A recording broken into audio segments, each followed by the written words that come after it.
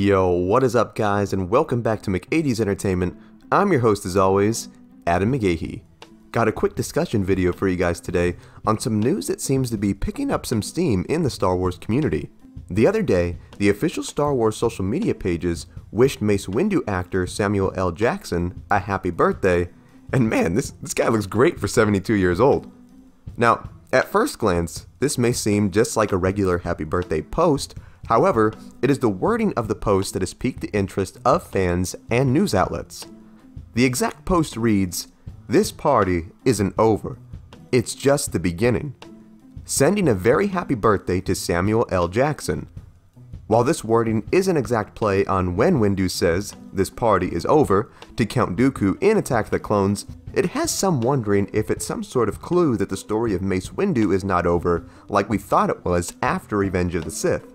Samuel L. Jackson has gone on record multiple times claiming that he believes Mace Windu not to be dead and can indeed survive falls from great heights just as he did in Revenge of the Sith.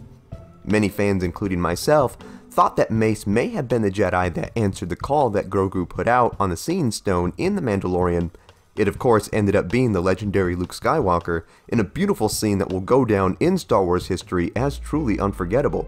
So we may not have gotten Mace Windu for this season of Mando, but perhaps Disney may be saving him for a huge confrontation with Boba Fett in the upcoming Book of Boba Fett series, considering that the bounty hunter would still want revenge on the Jedi for killing his father Jango. Or perhaps he may be in the upcoming Bad Batch series, and there will be an episode arc of him on the run from clones after Order 66. Now, of course, the post could be nothing more than a simple happy birthday wish to the actor, but it is fun to speculate. Now, what are your thoughts on this? Do you want to see Mace Windu return, or do you think his story is over? Sound off in the comments. I just wanted to say thanks again to all those helping build this channel. We are almost at 2,000 subscribers, which is unbelievable.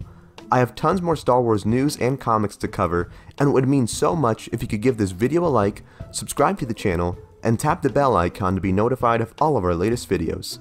Thank you so much for watching. Remember, you are awesome and loved. God bless, and I'll see you in the next one.